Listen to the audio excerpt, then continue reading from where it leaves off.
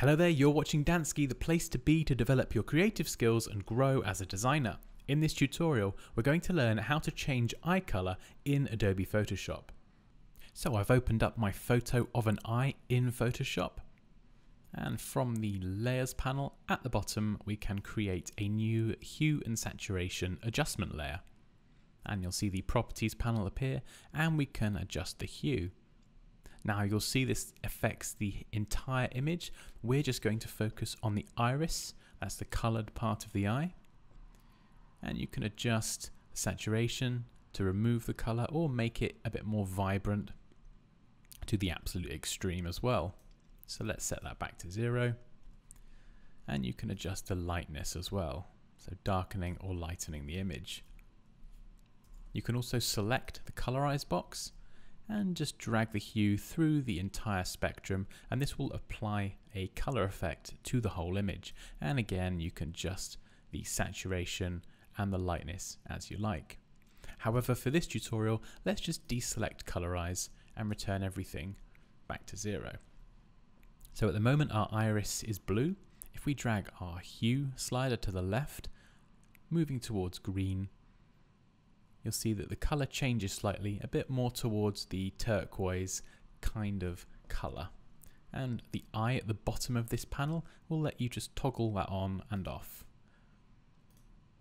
So ignore the pink skin around the edge here, let's just focus on the iris. We have the color that we want, and we can go back into the Layers panel, and on the mask of the hue and saturation layer,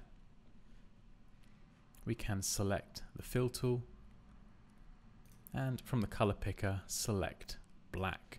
Hex value for this is 000000. Click OK and just fill the mask with black.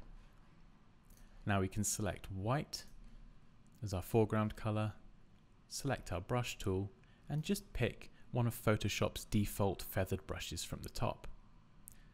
And set the hardness to 0 so that it's nice and soft. And again, with the mask of the hue and saturation layer selected and white as our foreground color, we can now start to paint in the mask, and you'll see the color that we changed on the adjustment layer is now coming through. Now we don't want to go and paint the rest of the person's face or pink because we're focusing on the iris.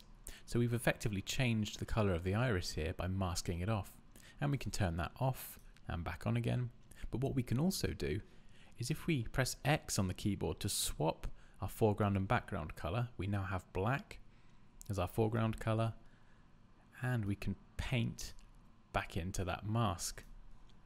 Remember, you can use the left and right square brackets to increase and decrease the size of your brush quickly. And because we're using a nice soft feathered brush, as we're left clicking now, where our blue meets our kind of green turquoise color, it's very, very soft and they blend nicely into one another. So let's just turn that off and back on again. So you can see it's a really gradual blend from blue to green turquoise. And you can also play around with the blending modes. So we're on normal at the moment. We can select overlay, and it will blend this adjustment layer into the background image, and you can get some quite creative effects. So it's definitely worth having a play around. Let's try lighten. I think we'll go back to hard light for this one, and then you can of course adjust the opacity.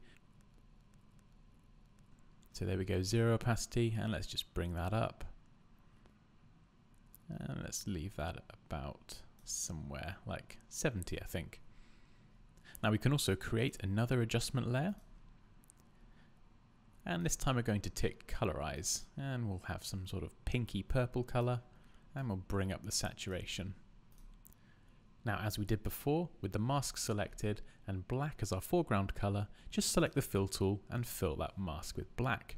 So this will hide the effect. Then select white as your foreground color, and again our feathered brush, and we can just start to paint in another part of the eye. So really subtle. Now as you can see here, I've painted outside of the iris. We don't want that, so we just have press X on the keyboard to swap our foreground and background color. We now have black as our foreground color, And where we've gone outside of the iris, we can just paint this away.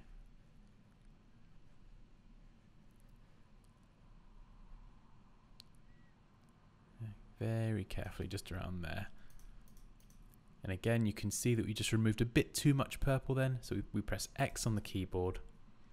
And I'm going to reduce the size of my brush quite considerably now. Remember, that's the left and right square brackets on the keyboard. And I'm just going to very carefully paint this back in, just so the pinky purple part of our iris has that glow around the edge rather than the blue one. And again, we can zoom out. We can pick a blending mode depending on how we'd like to blend these colors together. Or we can leave it set to normal and just bring down the opacity slightly, just so it's a little bit more subtle. And there we go, that's how you can change eye color in Adobe Photoshop.